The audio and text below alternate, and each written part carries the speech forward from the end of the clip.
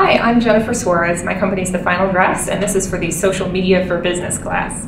So small business owners often ask me, Jennifer, how do you get content created? How do you get it done? When do you find the time? And since this is what I do for a living, here are my three big tips. The first one is to schedule the time on your calendar.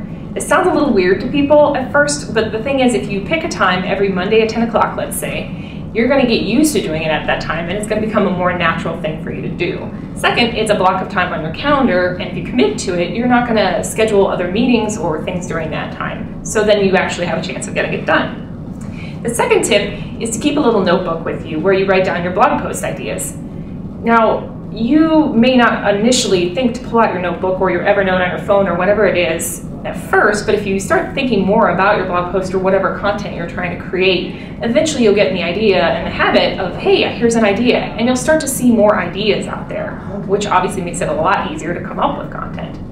My third big tip is to create a content calendar.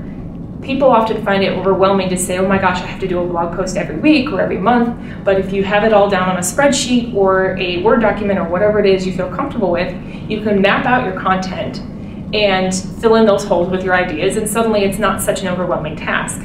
Plus, you have the advantage of seeing what content you might be missing along the way. So again, I'm Jennifer Suarez. This is Social Media for Business, and my business is The Final Drafts.